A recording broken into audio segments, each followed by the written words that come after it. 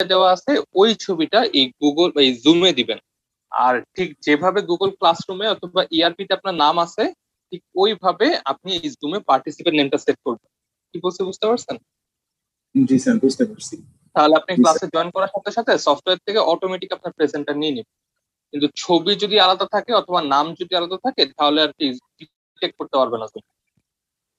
জি ঠিক স্যার। আছে?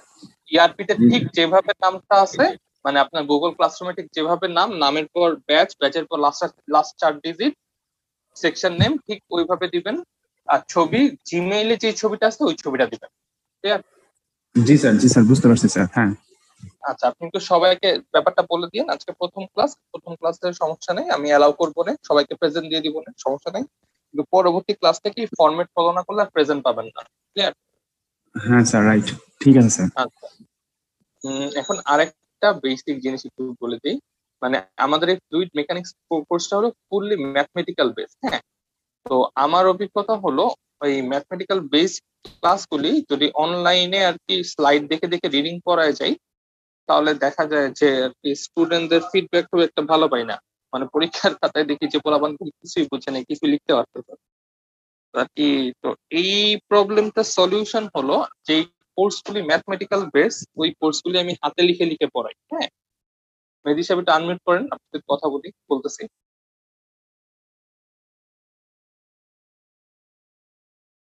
মেহেদী সাহেব,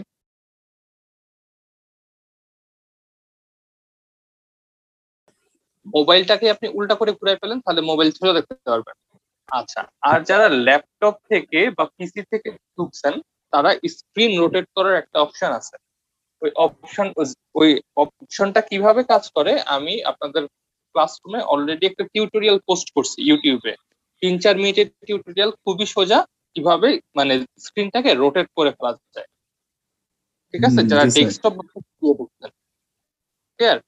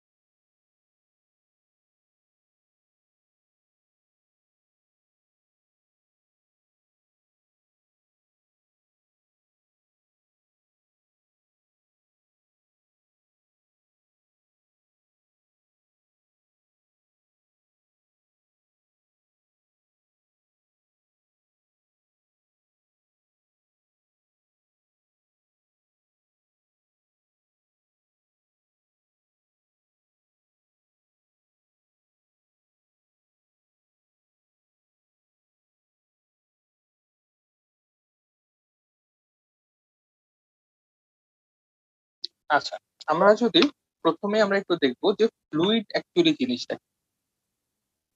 A fluid may be defined as a substance which deform continuously when subjected to shear stress.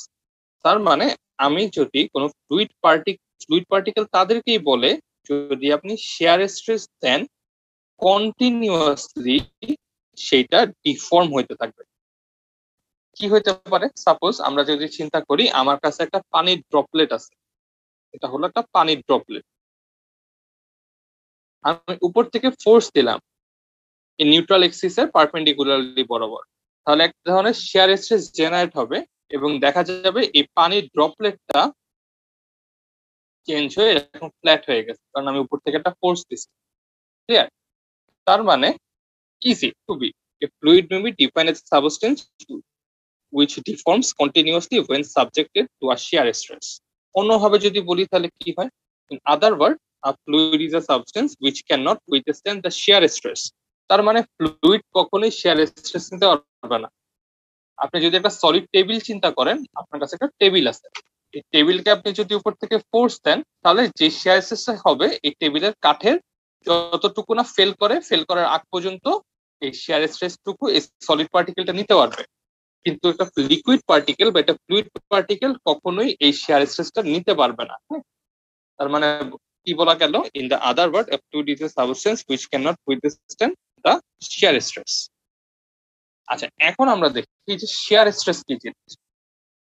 Shear stress may be defined as a frictional force of A fluid acting on a body.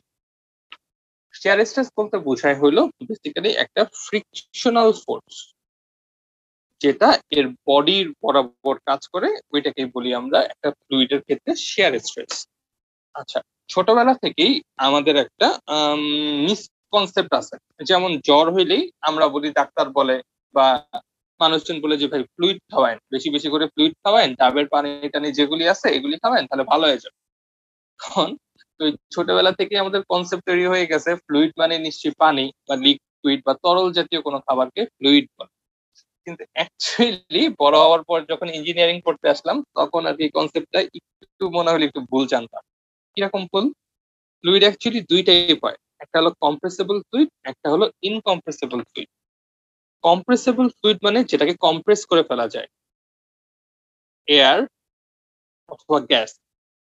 Incompressible fluid মানে হলো liquid অথবা water, মানে যেটাকে compress করা যায় না। তাই engineering পড়তে এসে জানলাম যে এয়ার বা গ্যাস এগুলিকেও আসলে ফ্লুইড বলে। হ্যাঁ, আগে আর কি ধারণাটা ছিল না। মেহেদী সাহেব, কথা বোঝা যায় আমার? জি স্যার, আপনার কথা স্পষ্ট বোঝা যাচ্ছে স্যার। Very good. আচ্ছা, এখন আমরা আরো, আচ্ছা আপনাদেরকে বলি, আপনারা খাতা কলম নিয়ে বসেন পড়তে, তাহলে ক্লাসেই দেখবেন প্রায় 70-80 ভাগ পড়া হয়ে গেছে, বাসায় আর পড়তেই হবে না, শুধু পরীক্ষার আগে 2-3 ঘন্টা পড়লেই হবে। হ্যাঁ, খাতা কলম নিয়ে ক্লাস করতে বসেন, যা যা লিখি উঠায় ফেলেন, যা যা মুখ দিয়ে বলি এক্সট্রা কথা সব খাতায় লিখে ফেলেন। স্যার আপনার খাতাটা একটু লেফটের দিকে একটু, মানে রাইটের দিকে একটু চাপান তো স্যার একটু। হ্যাঁ একটু চাটা একটু, হ্যাঁ জাস্ট, আর কিচ্ছু না স্যার। ওকে, গুড।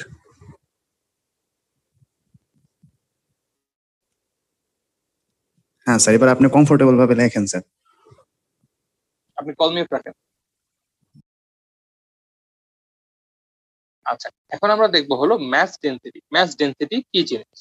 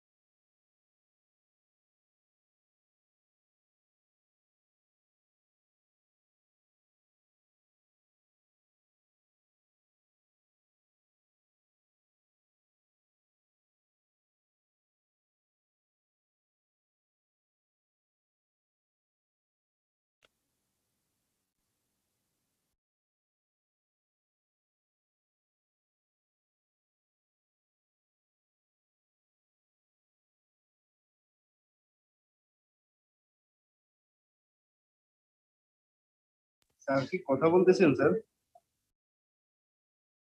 না রে ভাই, কথা বলতেছে না।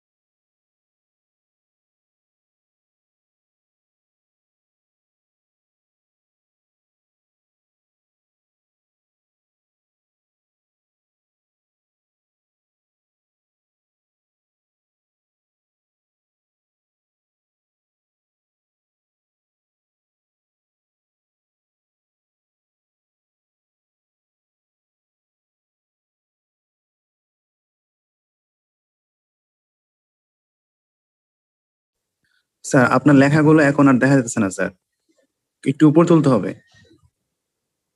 আপনি কলটা মিউট রাখেন। আমি জানি, আমি দেখতেছি। আমাকে ইনস্ট্রাকশন স্যার দেওয়া আপনার লাগবে। খাতাটা একটু উপরে তুলতে হবে স্যার।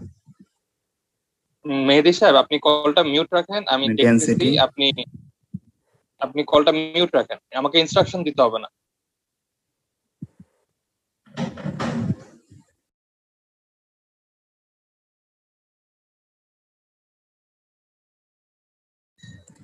স্যার আমার কথা শুনতে পাচ্ছেন স্যার?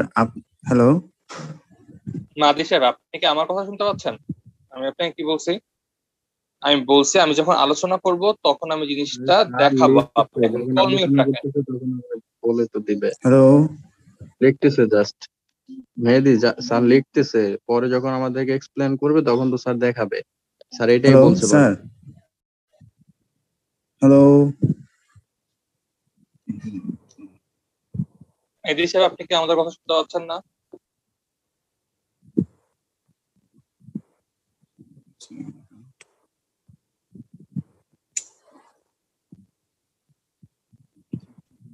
আচ্ছা, এখন আমরা দেখবো হলো what is call mass density. হ্যাঁ, ম্যাস ডেনসিটি কি জিনিস এটা আমরা একটু দেখব। ম্যাস ডেনসিটি বেসিক, খুবই বেসিক জিনিস। নর্মাল আমরা যেটা ডেনসিটি পড়ে আসছি ফ্লুইডের ক্ষেত্রে, ওইটাকে আমরা বলি হলো mass sir hello. Density. Adil সাহেব, আপনি কি আমাদের কথা শুনতে পাচ্ছেন? এই ছেলেটা আমার নেটওয়ার্ক প্রবলেম করতেছে।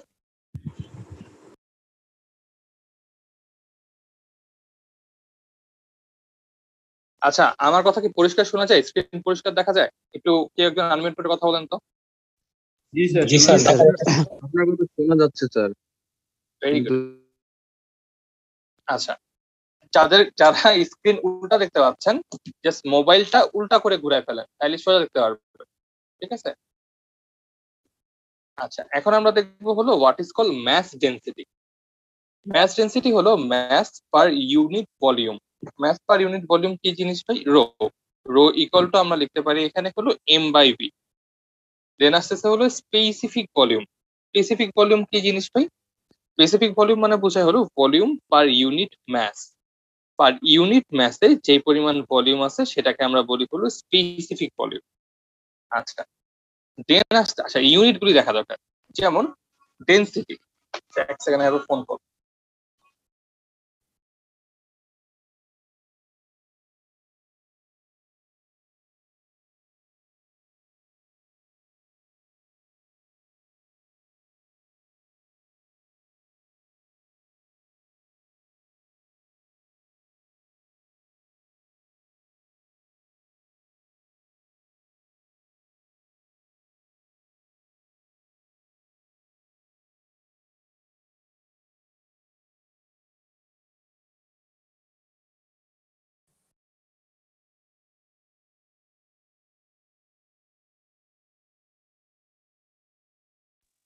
আপনাদের সিআর কি একজন না দুইজন ক্লাসে? স্যার সিআর তো একজন।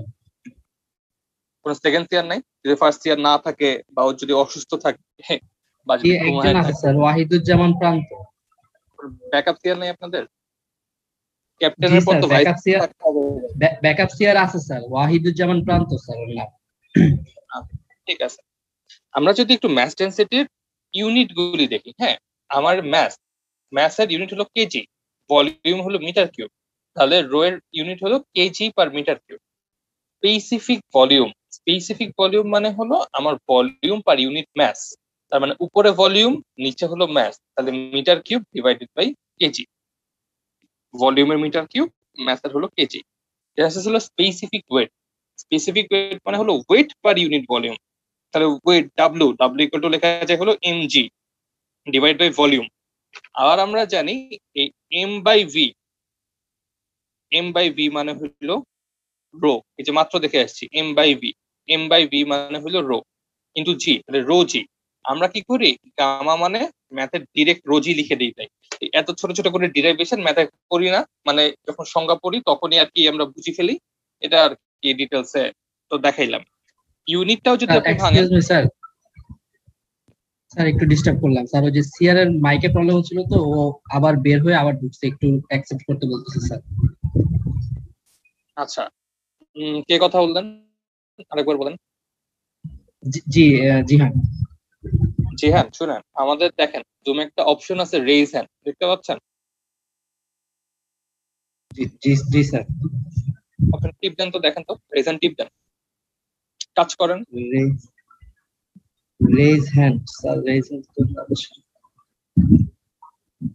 মোড়ে যান, মোড়ে গিয়ে দেখেন একদম বাম পাশে 3টা ডট আছে, মোড় আছে, দেখেন, দেখতে পাচ্ছেন?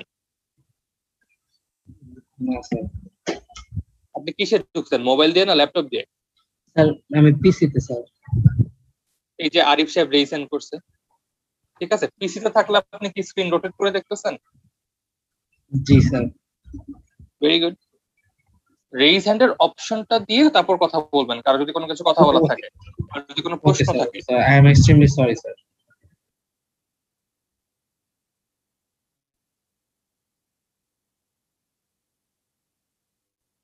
আচ্ছা, আমরা যেটা বলতেছিলাম দেন আসলে হলো স্পেসিফিক ওয়েট কি হলো? স্পেসিফিক ওয়েট হলো gamma equal to W by V, তাহলে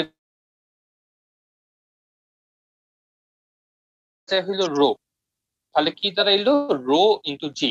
ইউনিট সেম, এখানে ডাব্লিউ হলো নিউটন পার মিটার কিউব, এই নিউটন পার মিটার কিউব হলো এটার unit.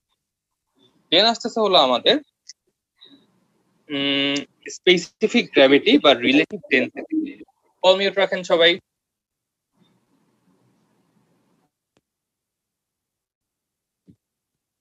Camera off, call camera off রাখবেন, ভিডিও অফ রাখবেন, এভরিথিং, সবকিছু।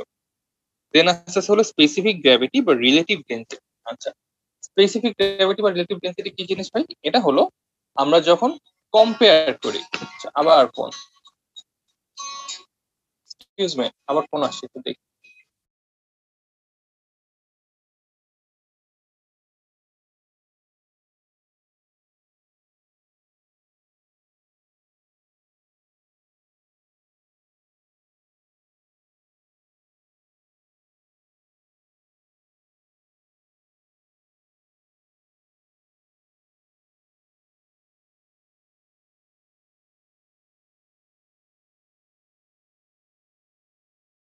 এটা কি আমরা কম্পেয়ার করি, কি কম্পেয়ার করি ভাই? Weight of A substance to the weight of the equal volume of water at 4 degree centigrade. তার মানে কোন একটা সাবস্টেন্সকে যদি সেম ভলিউম, সাপোজ এটার ভলিউম মনে করি 5 মিটার কিউব, তাহলে ওই 5 মিটার কিউবে যতটুকু পানি ধরবে এই দুটার ওয়েটের কম্পারিজন হলো তার স্পেসিফিক ওয়েট বা স্পেসিফিক গ্র্যাভিটি। আবার বলি, সাপোজ কথার কথা, ওয়েট অফ এ সাবস্টেন্স একটা সার্টেন ভলিউমে, মনে করি ভলিউম মানে কি, যার দৈর্ঘ্য প্রস্থ উচ্চতা 3টা আছে, হ্যাঁ, আয়তন ভলিউম। সাপোজ আমি চিন্তা করি 5 মিটার কিউব আয়তনের একটা বস্তুর ওজন, সাপোজ একটা ইট বা একটা পাথর, বা একটা ছোট ধরি 1 মিটার কিউব ধরি, একটা ইট বা পাথর, হ্যাঁ। এখন সেম ভলিউমে যতটুকু পানি ধরবে ওইটার যে ওজন, এই দুটার কম্পারিজনই হলো স্পেসিফিক ওয়েট বা স্পেসিফিক গ্র্যাভিটি। সেম ওয়েট আর ডেন্সিটি একই জিনিস, ওয়েট আর ডেন্সিটিকে জাস্ট আপনার একটা পার্থক্য হলো এই যে এই জায়গাটায়। তাহলে আমার বোধ ক্ষেত্রে যে ভলিউম ভলিউম কেটে দিই, তাহলে আমার ডেন্সিটি থাকবে, তাহলে density of A substance, density of equal volume of water at 4 degree centigrade. এই দুটার কম্পারিজনকে আমরা বলতে পারি হলো স্পেসিফিক গ্র্যাভিটি অথবা রিলেটিভ ডেনসিটি। কারো যদি কোথাও বুঝতে কোনো প্রবলেম থাকে রেইজ হ্যান্ডের অপশন আছে, রেইজ হ্যান্ড করে রাখবেন, আমরা কথা বলবো আপনাদের সাথে।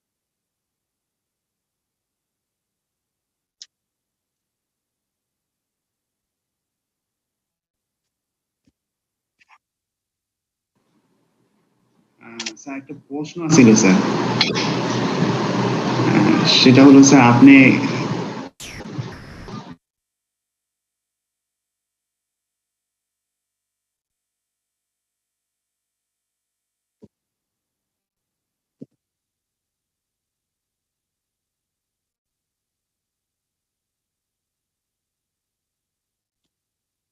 বারবার বলতেছি আনমিউট করে কেউ কথা বলবেন না, কারো যদি কথা বলার থাকে there is option for the raise hand.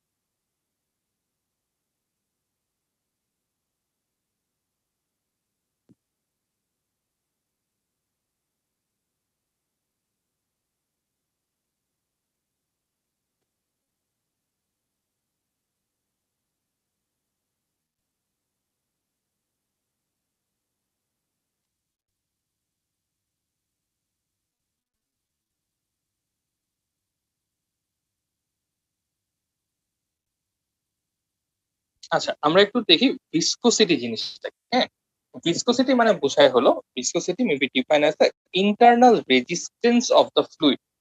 আচ্ছা, ইন্টারনাল রেজিস্ট্যান্স জিনিসটা কি, এটা একটু আমাদের বোঝার দরকার আছে।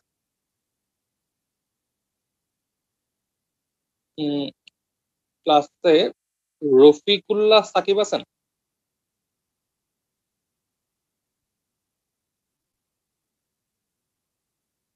আহ, রাফিকুল্লাহ সাকিব ক্লাসে আছেন?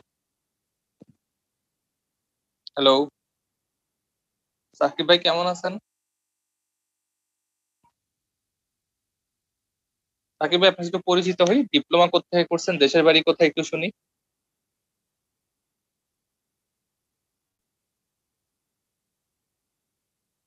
হুম, ব্রাহ্মণবাড়িয়া। আচ্ছা সাকিব ভাই, ইন্টারনাল রেজিস্ট্যান্স মানে কি বোঝায়, কোন আইডিয়া আছে?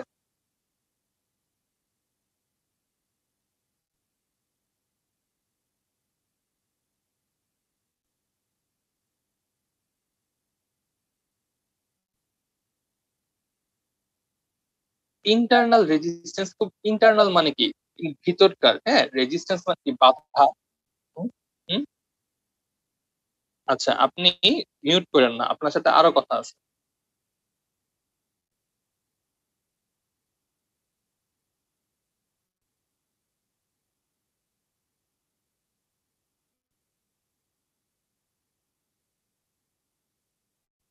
মনে করেন একটা ঢালু একটা র্যাম্প আছে, হ্যাঁ,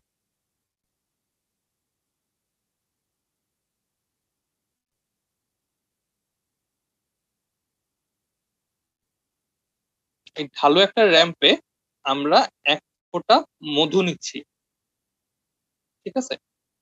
এটা বাংলায় লিখি, এটা হলো আমাদের এক ফোঁটা মধু, আর আমাদের নীলটা হইলো এক ফোঁটা, বেশি না, বাংলায় লিখলাম পানি। ঠিক আছে, হানি আর ওয়াটার না লিখে আমরা মধু আর পানি লিখলাম। বলেন তো রাফি ভাই, কে আগে গড়ায় পড়বে?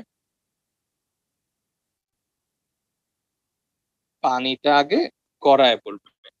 তার মানে মাথায় রাখবেন যে জিনিসটা আগে গড়ায় পড়তেছে ওইটার ভিসকোসিটি কম। ঘনত্ব না, এই টার্মটাকে আমরা বলি ভিসকোসিটি, ডেনসিটি না। ডেনসিটি এন্ড ভিসকোসিটি দুইটা আলাদা। ক্লিয়ার? আচ্ছা, তার আর যে জিনিসটা আমার লেট হবে পড়তে ওইটার ভিসকোসিটি অনেক বেশি। ক্লিয়ার?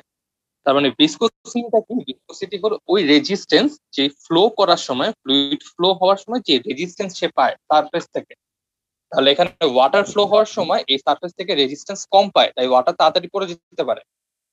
আর আমার যদি হানির কথা চিন্তা করি, সেই ক্ষেত্রে হানি পড়ার সময় অনেক বেশি রেজিস্ট্যান্স পায়, এই জন্য হানির প্রতি টাইম বেশি লাগে। তো রেজিস্ট্যান্স বেশি পাওয়া মানে তার ভিসকোসিটি বেশি, রেজিস্ট্যান্স কম পাওয়া মানে তার ভিসকোসিটি কম। রাকিব ভাই ক্লিয়ার? 100% ক্লিয়ার না ভেজাল আছে? খাতা কলম নিয়ে পড়তে বসছেন? আচ্ছা, ক্লাসে মনোযোগ দেন, 70-80 ভাগ করা ক্লাসেই হয়ে যাবে, বাসায় আর পড়তে বসতে হবে না। দেখবেন যে বাসার টাইমটা অন্যান্য কাজে লাগাতে পারছেন, ক্লাসের ভিতরে দেখবেন যে পড়া হয়ে যাচ্ছে। আচ্ছা, কল মিউট রাখেন। তাহলে ভিসকোসিটি কি দাঁড়াইলো ভাই? Viscosity is the resistance of fluid flow. তাহলে একটা ফ্লুইড ফ্লো হওয়ার সময় যে রেজিস্ট্যান্সটা আসতেছে এটাকে আমি বলতেছি তার ভিসকোসিটি।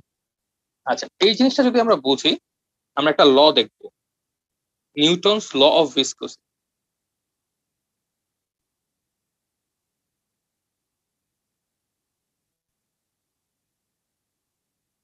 আমি আমার স্টুডেন্ট লাইফে প্রথম যেদিন নিউটন ল অফ ভিসকোসিটি দেখছি, আমার মেজাজটা খুব খারাপ হয়েছিল। কি রে ভাই, মানে নিউটন জীবনটা মানে নষ্ট করে দিতেছে এরকম মনে হইতো। সে সলিড মেকানিক্স এর থিওরি দেয়, ফ্লুইড মেকানিক, আবার সে মেকানিক্স এর থিওরি দেয়, সে গতির সূত্র দেয়, এইখানে এখানে খালি সূত্র দেয়, আবার ফ্লুইড মেকানিক্স আইসাও নিউটন সূত্র দিছে। মানে কি রে ভাই, এত জিনিয়াস লোক, মানে সে সলিড মেকানিক্স পারে, ফ্লুইড মেকানিক্স পারে, সে পারে না কি? মানে খুব অবাক হয়েছিলাম যে এই লোকটা ফ্লুইডে এসেও তার ফর্মুলা দেয়, মানে এত ব্রাঞ্চে লোকটার নলেজ ছিল।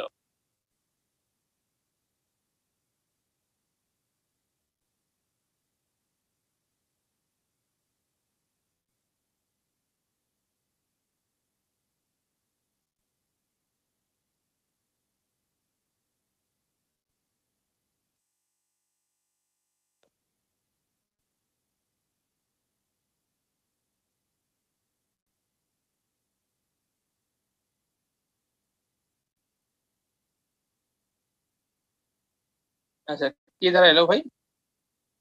বলা গেছে Newton's law of viscosity. Newton ভাই কি বলছেন? For the fluid the shear stress is proportional to the shear strain. তাহলে শিয়ার স্ট্রেস আমরা টাউ দ্বারা ডিনোট করি। প্রপোর্শনাল ফ্লুইডের ক্ষেত্রে শিয়ার স্ট্রেন কে লেখা যায় D U by D Y. হ্যাঁ, আমি নোমেনক্লেচার গুলো ডিটেইলসে দেখাচ্ছি।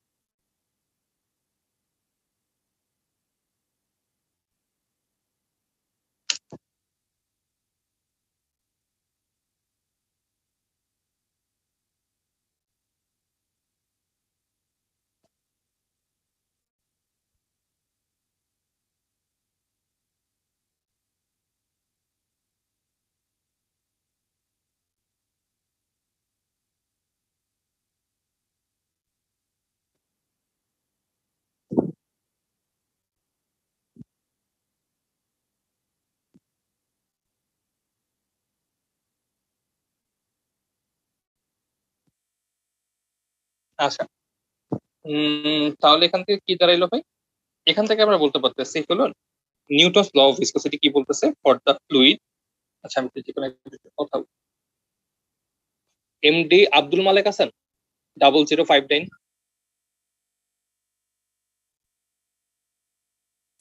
এমডি আব্দুল মালেক। মালিক ভাই, একটু পরিচিত হই আপনার সাথে। আপনার দেশের বাড়ি কোথায়, কোথেকে পলিটেকনিক পাস করছেন কি শুনি।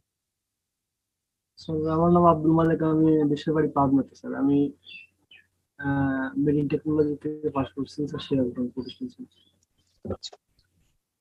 ভাই একটু আমাকে সাহায্য করেন। হ্যাঁ, আমরা এখন দেখতেছি নিউটনস ল অফ ভিসকোসিটি, পড়েন তো কি লেখা।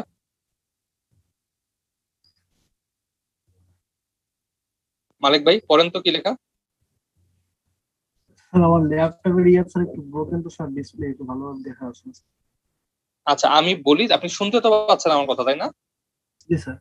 আচ্ছা, আপনি শুনেন।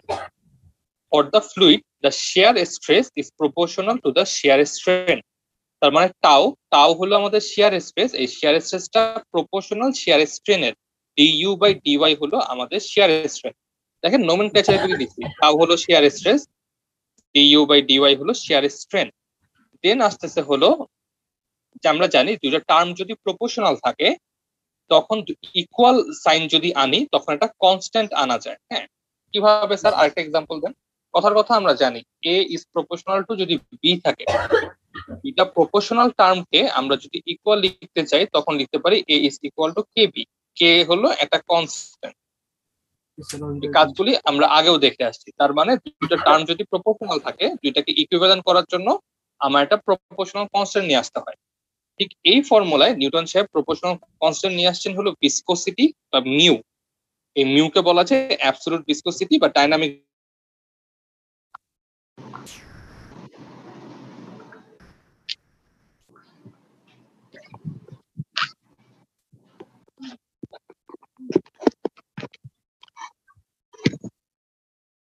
আচ্ছা, কল মিনিট রাখেন তো ভাই, জুমের একটা প্রবলেম, 40 মিনিট পর পর ক্লাসটা শেষ হয়ে যায়। আচ্ছা, আমরা যেটা বলতেছিলাম, হ্যাঁ, নিউটনস ল অফ ভিসকোসিটি কি বলছে? নিউটনস ল অফ ভিসকোসিটি বলছে শিয়ার স্ট্রেসটা শিয়ার স্ট্রেনের প্রপোর্শনাল। তার মানে আমার টাও ডিইউ বাই ডিওয়াই এর প্রপোর্শনাল। এখন দুটা প্রপোর্শনাল যদি থাকে তখন এটাকে ইকুইভ্যালেন্ট করার জন্য আমরা বলতে পারি হলো একটা আমরা কনস্ট্যান্ট আনতে পারি। হ্যাঁ, কনস্ট্যান্টটাকে আমরা বলি হলো মিউ। মিউ জিনিসটা কি ভাই? এটা হলো টাও is equal to mu DU by dy. এই মিউকে বলা যায় হলো অ্যাবসলিউট বা ডাইনামিক ভিসকোসিটি। হ্যাঁ, এইখান থেকে মোটামুটি ভিসকোসিটি টার্মটা আমরা অনেক ডিটেলস আরো দেখবো। ডিফারেন্ট ডিফারেন্ট টাইপ ভিসকোসিটি আছে, ডিফারেন্ট ডিফারেন্ট অফ ভিসকোসিটির আর কি ডেফিনেশন আছে, ফর্মুলা আছে, ইউনিট আছে কঠিন কঠিন, ওগুলো ইনশাআল্লাহ আমরা দেখার চেষ্টা করব। আচ্ছা, আপনাদের সিআর মাহাদি সাহেব আছেন? জি স্যার, আছি স্যার। কি জানি বলতেছিলেন আপনি, আপনার কি প্রশ্ন আছে? ও স্যার, প্রশ্নটা স্যার চলে গেছে। ও স্যার, আচ্ছা আচ্ছা, ওইটা যেটা মনে ছিল সেটা হলো ওই, আচ্ছা পরে বলবো না স্যার, আমার মনে পড়তেছে না এখন, ঠিকই বুঝার মাঝখানে ছিলাম তো। আচ্ছা, ঠিক আছে স্যার। ক্লাসে একটু আমাদের ফ্লুইড মেকানিক্স কোর্সটা ম্যাথমেটিক্যাল বেস। হ্যাঁ, ম্যাথমেটিক্যাল বেস কোর্সটা যদি আর কি আমি মানে স্লাইড পড়াই নেই, ম্যাক্সিমাম পোলাপান দেখি যে পরীক্ষার খাতে লিখতে পারে না।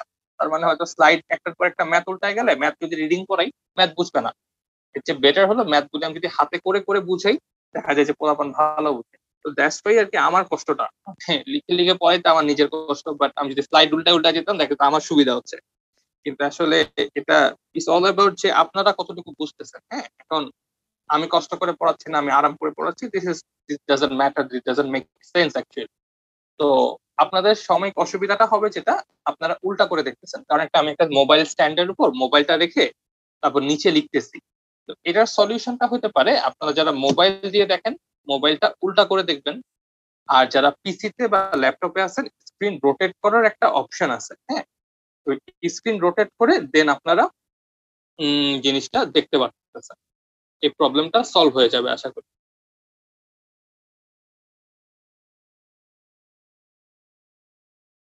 আচ্ছা, আজকে প্রথম ক্লাস, আর বেশি পড়াবো না, যতটুকু পড়াইছি এতটুকুই। আর আমি যে কাজটা করব, ক্লাস শেষে যে জিনিসটা যেগুলি লিখছি এগুলি আবার ছবি তুলে আপনাদের গুগল ক্লাসরুমে আপলোড দিয়ে দিব, যেন অ্যাটলিস্ট যারা ক্লাস করতে পারলো না তারা অ্যাটলিস্ট যেন বুঝে স্যার কি পড়াইছে, অথবা যারা ক্লাস করছেন কিন্তু উঠাইতে পারেন নাই তারা যেন অ্যাটলিস্ট উঠাইতে পারে।